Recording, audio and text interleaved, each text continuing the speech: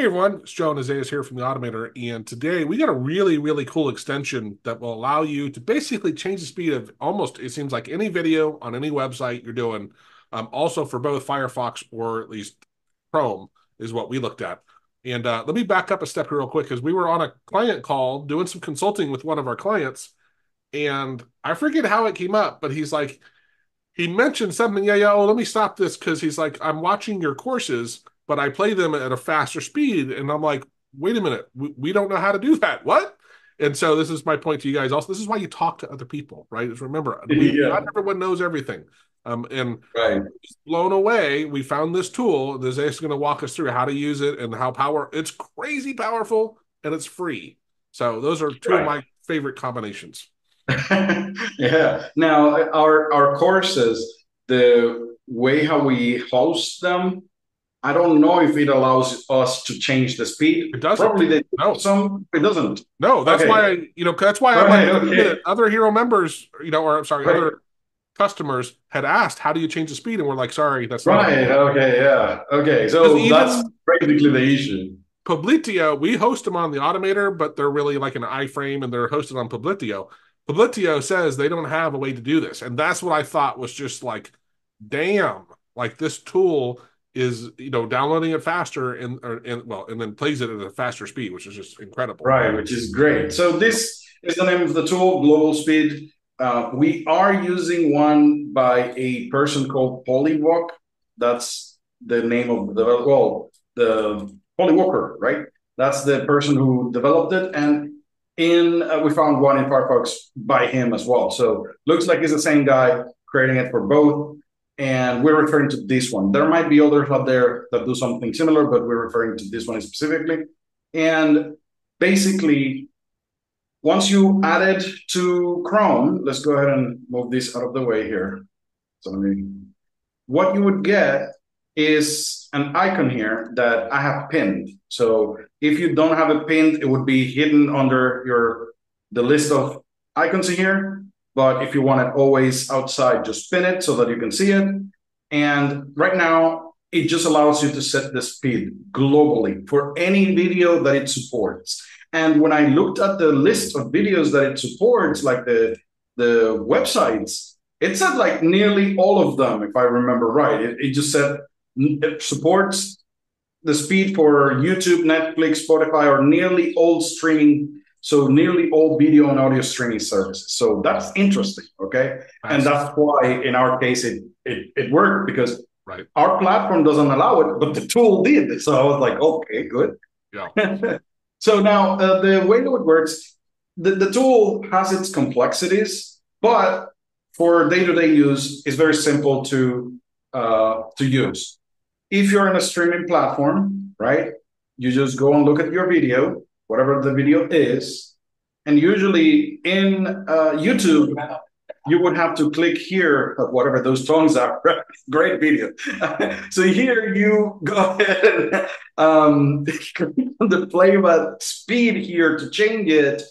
And that's how you do it for YouTube, but it changes varying on the platform. Here you have a centralized way to do the same, but you have to keep something in mind. Let me go ahead and tell you the gotcha on that. So if you click here, now you set up the speed and it gives you speeds that probably some web pages don't even give you either, right? So that's awesome. And let's say that I want it at 1.5. I select it. Now all my videos are going to be played at 1.5 globally. And if I go to YouTube here in the settings, you will notice that it changed it for me.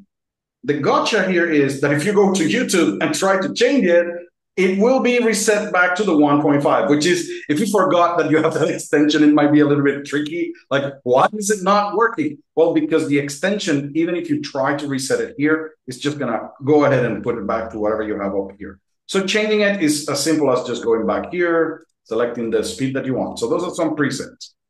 If you want a number that is between the presets, you can use these arrows down here to kind of like modify the number, like have a little bit more control.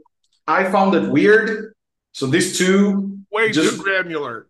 like very granular. It's really weird, but you can set that up, which is the other thing that we're going to talk about now. Interestingly enough, you can set the speeds based on different tabs. So if you have multiple tabs open that can be controlled, you can set the speed on this tab to be one thing and on the other tab to be something different. So you can do that, but whatever the global value is going to affect all websites. And that's something that you have to keep in mind. Now, there are ways to manage that. So that's where you would go to the options. And to Joe's point, like there are too many options out here.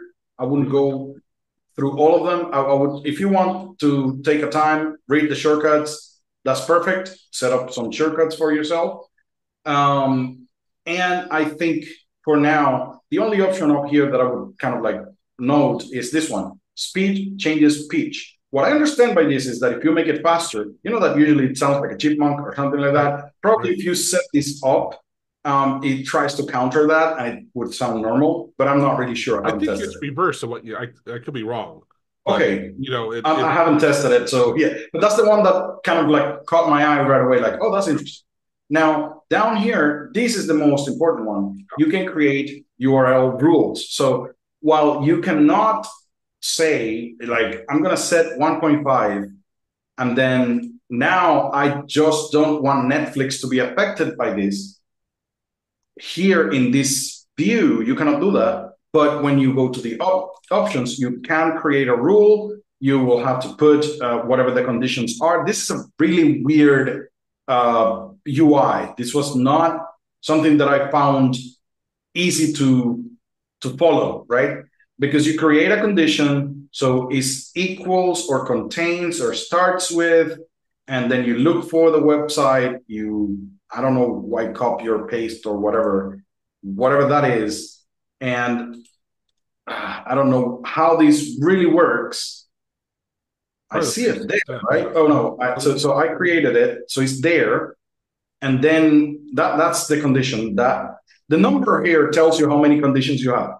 So for this one, you set the speed to 1. So that means even if I change my global speed to 2.5, when I go to Twitch TV is not going to be affected because I set it to 1. And it seems to be that I can create multiple conditions for multiple websites, Netflix, and I would assume that now when I go out here is 2. You see, so I have 2 conditions. It's a weird way of doing it. Fine. It has these things only check during the initial payload, only apply once per tab. I don't know. Again, it's too much granularity in the ways that you can use this. But if you're looking for, okay, only on YouTube I want this speed, and only on Netflix I want another speed, this is where you would do that. Of course, they have their help for providing feedback and so on. And the UI, if I remember right, this is what you had, Joe. Here, you can modify the presets of how many buttons they're going to be shown up here. And probably you can modify the numbers here about how they behave and so on. So again, a lot of flexibility. The use case for this is very simple, right? It's just for, hey, I just want to manage the global speed on all tabs and all websites, or create specific rules for given websites. That's it. So, it looks like you can enable or disable it temporarily here. So if you don't want it to be affecting your stuff, just disable it, and now everything is the normal playback, I would assume. Let me see what happens here.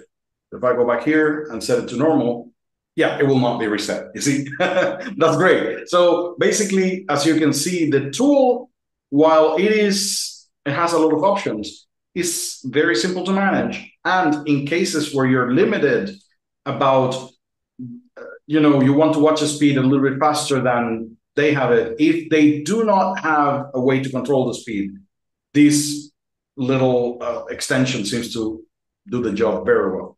Or if you just say, you know what, I always want to play at 1.25 as my default, right? It's great to have that enabled, so it does it for you.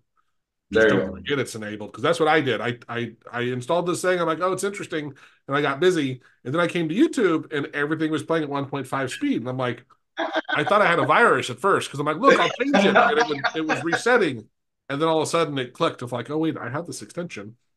Right. Very cool. So There you go. Check it out. Yeah, and kudos to him for making such an advanced, sophisticated tool and giving it away. Like that. That's impressive. All right, if you learned something here, please like the video. It really helps us out. We publish videos several times a week, and we love to learn how to work smarter and not harder. And so, since we have a YouTube channel, maybe you're a subscriber. If not, subscribe. But clearly, this is something that I think a lot of our subscribers are going to love because we drone on forever as AS. Yeah, that's right. All right, cheers. Bye, guys.